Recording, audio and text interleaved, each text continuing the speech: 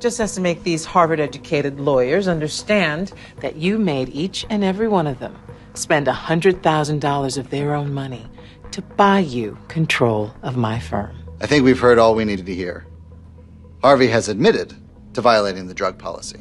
All those in favor of his dismissal? Looks like you lost. All those in favor of Daniel Hardman's dismissal.